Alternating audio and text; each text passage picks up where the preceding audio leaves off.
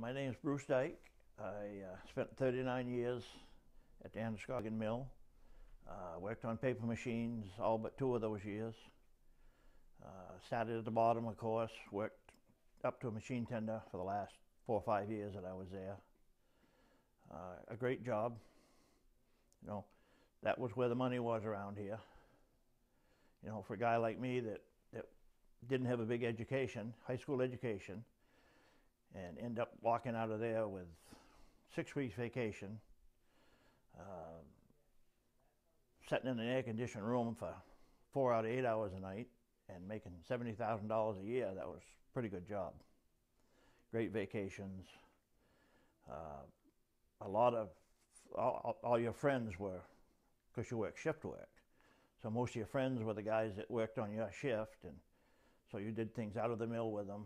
I did a lot of hunting and fishing and skidooing, and it was always a bunch of guys that did that together. Yeah. And family things, you know, the families would get together because you'd all be working at the same time or you'd be off the same time, and yeah, it was a good place to work. Yeah, a very friendly bunch of guys, and yeah, good people. Yeah, lived here all my life, born in Farmington, lived in Wilton, all of it.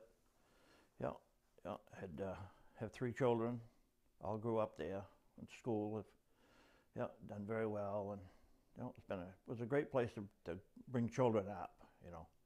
Yeah, small town, yeah, good school systems. Yeah, and you know, and the money was good at the mill, so you could afford to do some things and, you know, do some trips with the kids and things like that, and it was good. Like my mother worked at a woolen mill in Wilton, and my father was a town sheriff for quite a few years. Yeah, so it was small time jobs, and yeah, have an older brother. You know, it has done very well in business, but you know, he left town, went out of town for, you know, bigger and better things, and yeah, I was kind of the hometown boy, and have always enjoyed Maine and never really had a desire to leave. It's sad to see what's happened to the paper industry. You know, it's an awful change here to what we were all brought up with. You know, it's hard to tell. I mean, I said 10 years ago you'd never see a new paper machine in the state of Maine, and they've built 2 or 3, and they're talking to building one in Rumford right now, which is a big surprise. But you know, the business has changed. Computers, of course, have eaten up a lot of paper. You know, for years, a lot of these paper machines here ran catalog paper, you know, big Sears and Roebuck catalogs and J.C. Penney's, and you know, your phone book was much bigger than it is today, and you know, people just don't need them. So that has hurt some of it. But some of these companies have adapted too. You know, the tissue seems to be the industry right now, and where the money is. And, yeah. I mean, it's sad to think that at the Androscoggin Mill at one time there was 1,500 employees, and now they're down around 340 or something like that. Yeah. And it's very unlikely if they'll survive. We were always unionized until the strike came, and we lost that. You know, and I was a strong union guy, thought it was a good way to operate, you know, a good way for the company to deal with people.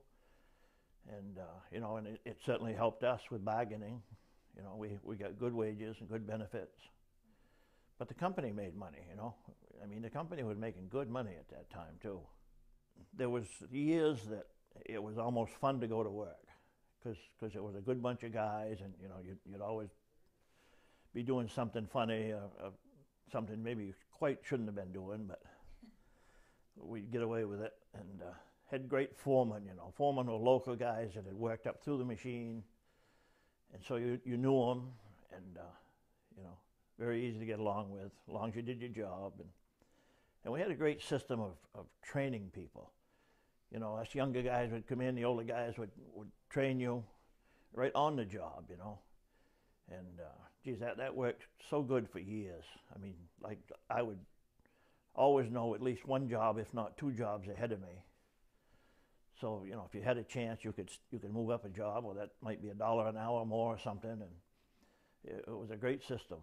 Yeah, it was a great job. It really was. Shift work was hard on families. That was a tough part.